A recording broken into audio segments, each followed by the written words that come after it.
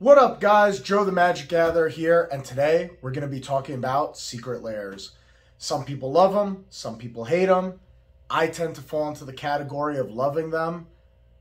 I'm a big fan of Wizards of the Coast doing this. Of course, we all like the feeling and the gambling-ish feeling of opening up a random closed sealed booster pack and, rolling the dice on, are we going to get something good? Are we going to get something bad?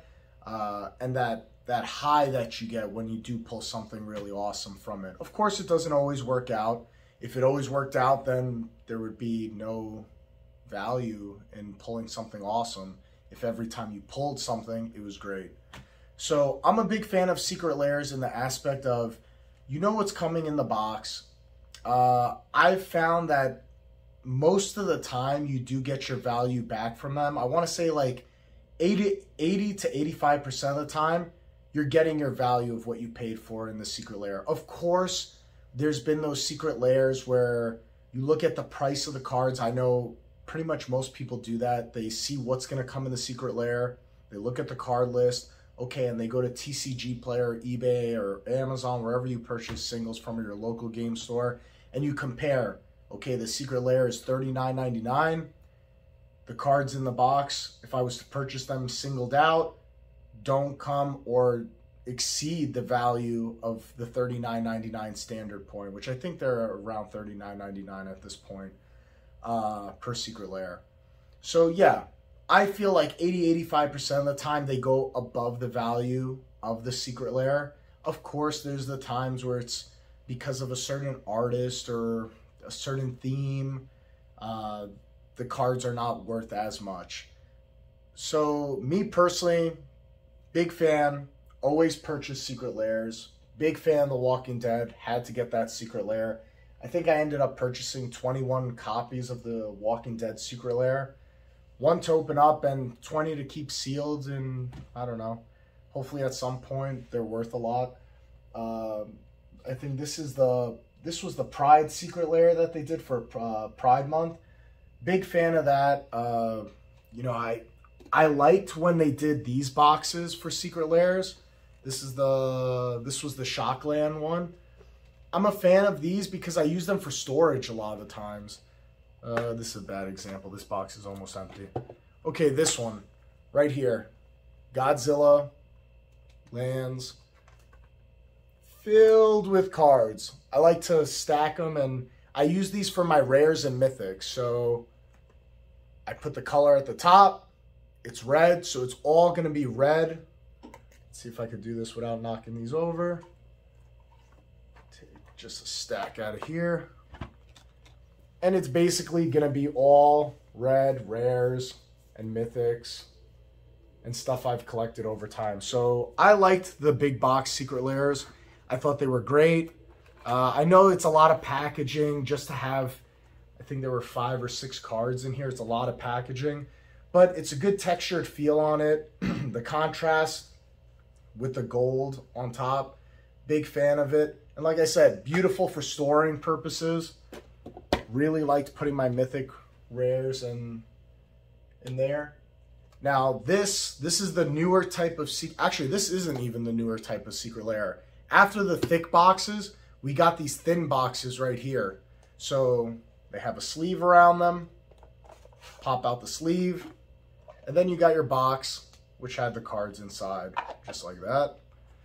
And it minimized packaging.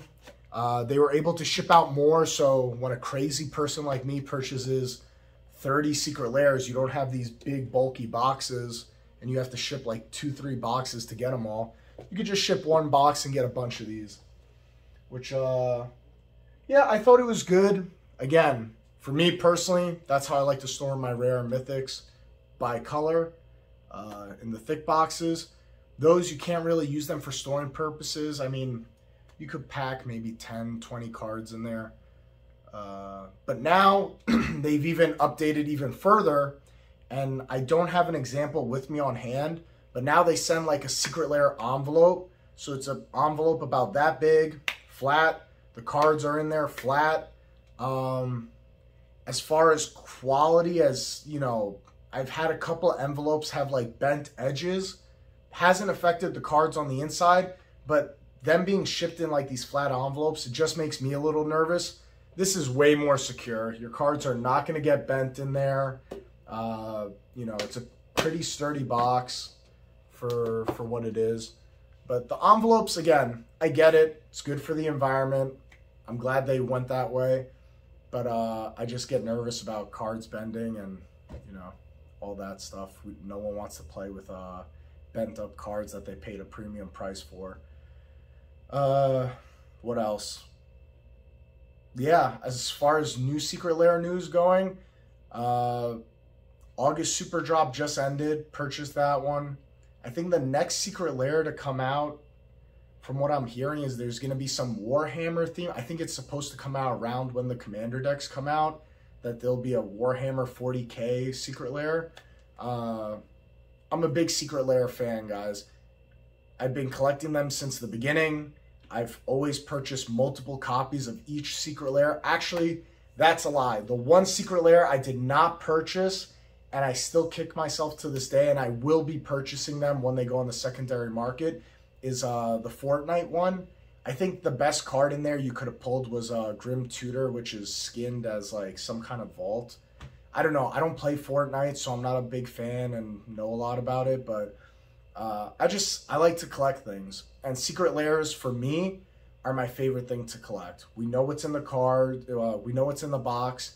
For the most part, you do have your Secret Lair card, which is always a secret, but I'm glad that they went away with stained glass planeswalkers. I was getting kind of bored of that in the first batch of Secret Lairs. It was always the War of the Sparks stained glass planeswalkers. Cool idea in the beginning, but man, after a year and a half of Secret Lairs and always getting these War of the Spark planeswalkers, it kind of diminished the value of them in my mind. Next we saw the Jumpstart lands in foil, which I get it. It's the cool art from Jumpstart lands in foil treatment, but at the end of the day, they're just basic lands. There's nothing secret or like fun about getting that. With the newest batch, I've noticed I've been getting a lot of slivers in the envelope ones. It's a lot of those full art slivers in foil. Big fan of that. I just hope they mix it up moving forward. I don't want to get the same thing for a year where we're always getting slivers, because after a while, then those are going to get devalued. I'm a big fan of thinking that cards should appreciate their value. I know the community, it's split 50-50. Some people think cards should be worth something, and some people think cards should be worth 5 cents. I tend to fall into the category of thinking they should be worth something. We are spending our hard-earned money on these shiny cardboards. I think they should hold some value. I don't think every card should be 5 cents moving forward, and yeah, just so we have game pieces. At that point, just print out fake proxies and have the Rule Zero conversation if it's okay for you to do that. Me personally, I think there's value in owning the real thing. Just my opinion. So yeah, Secret Lairs, big fan. Cards holding value, big fan. I don't hold it against anybody who thinks opposite of me. I know there's plenty of friends of mine who hate Secret Lairs. They refuse to buy them. They think you should get your cards through cracking open packs. And that's great too. Trust me, I get it. And I don't bash anybody for having those feelings. Just me personally, I enjoy Secret Lairs. I enjoy them having value. I like to feel appreciated in that my dollar actually means something when I invested in something down the road. So just my opinions, just my thoughts. If you agree with me, great. If you don't agree with me, that's okay too. We could still be friends. That's the beauty of being human beings. We could all have different opinions, and yeah, at the end of the day, life is good.